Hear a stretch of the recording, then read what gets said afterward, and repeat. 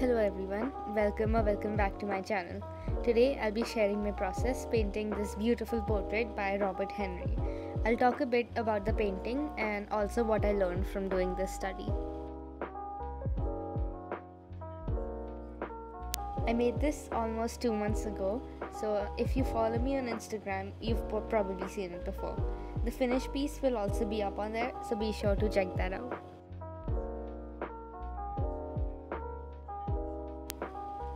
So the painting I'm recreating here today is called Edna Smith in a Japanese wrap.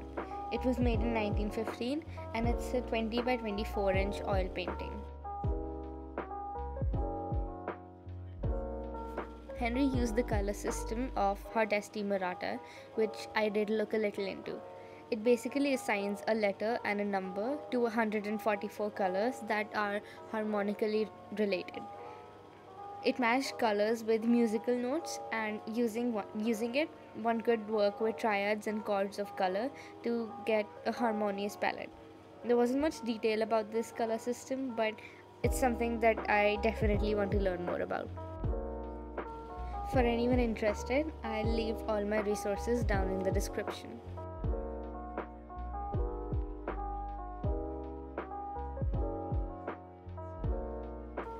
The main thing that I wanted to learn from doing this study was color theory. I find that in my usual work, there is very little variation in my colors, at least not varying in hues. If you look at the painting, it barely uses colors that are traditionally classified as skin tones. There are all kinds of greens and greys in there.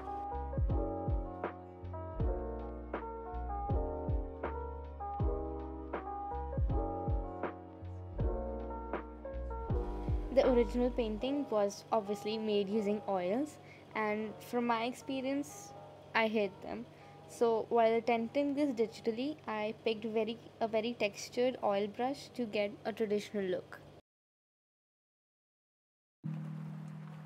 I honestly don't think this brush was the best pick, not because of the texture it had, but because I really needed to push down hard on the screen to get bold strokes. This was neither good for my tablet nor my wrists, so I definitely recommend using a brush with high pressure sensitivity.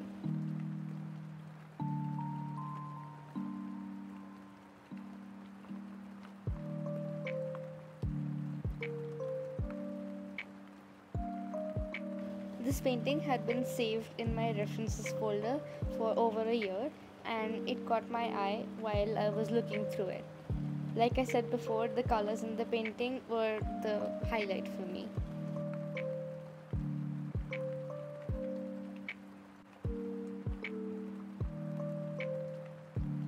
Another thing that I loved about this painting was the stylization. I love how the lips were painted and also all the blush. I really liked how the shadows were shades of green and grey and also not very saturated. The focus is so clearly directed at the face with the most detail, and as you move away from it, the detailing decreases.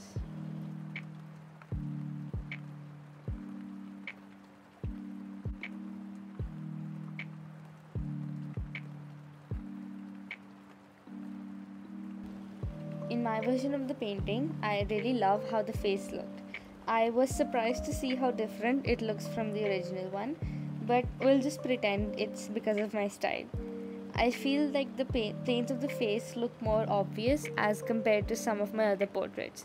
I must admit, I love how chiseled the nose looks. Overall, I am pretty satisfied with how this ended up looking.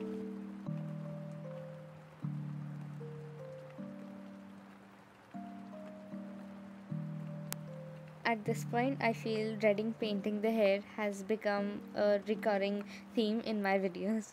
This one though was a bit different because I was looking forward to painting them. I had a stylized reference for how they could be simplified, and it made the process much easier. It helps to break down hair into different shapes and then working on those.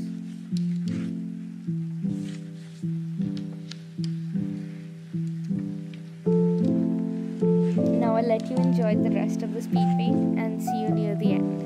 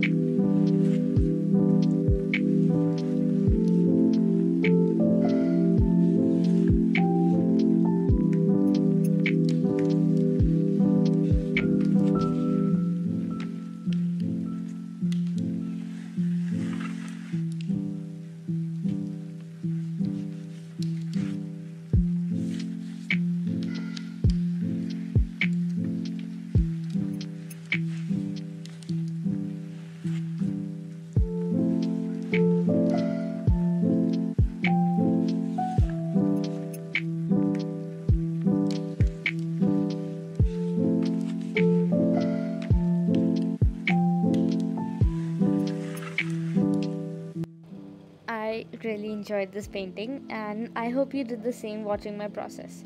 I tried a different video format and actually filming using my phone camera. This was a longer video, and if you enjoyed it, like the video and maybe subscribe to my channel. I'll see you in my next video.